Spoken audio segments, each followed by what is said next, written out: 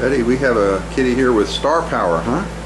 Yes, this is LaToya, and she was at another facility, and she came to us so we could find her a home.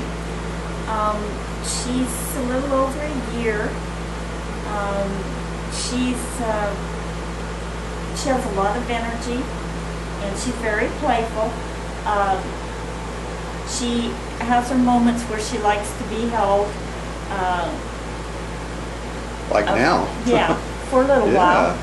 And she's independent, and we call her a tortoiseshell because of the blend of her colors. Mm-hmm. Beautiful. And she would make a nice cat for a single person or for anyone, actually. She would probably be better with children a little bit older that would like to play and like, you know, have her run around and play with them. Maybe not so much for infants or real young toddlers. Sure. And she's a very beautiful cat. She is. She's just pretty as can be. And she's enjoying this affection very much, I can tell. She's pretty good with other cats.